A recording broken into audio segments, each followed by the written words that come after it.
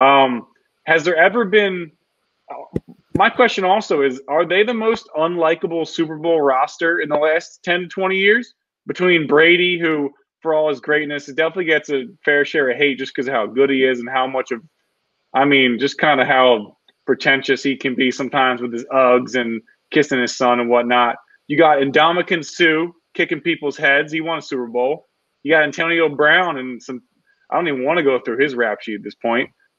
Is this the most unlikable Super Bowl winner you can think of? Super Bowl winner, yes. I still don't think they're as unlikable as the 2012 Heat.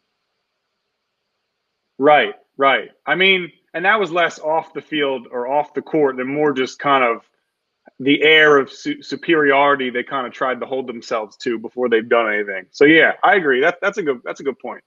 But yeah, I was rooting against them all year, and I don't hate AB, and I think AB's done a lot of terrible things.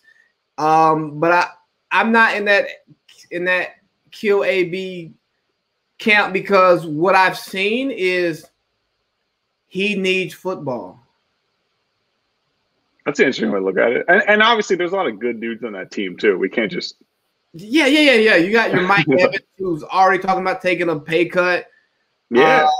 Chris Godwin, who gave Tom Brady his number and didn't charge him, that would have been at least 100,000. At least. I might want 250. Levante David, consummate professional. Yeah. So I'm just happy. Shit, I'm happy that it's over.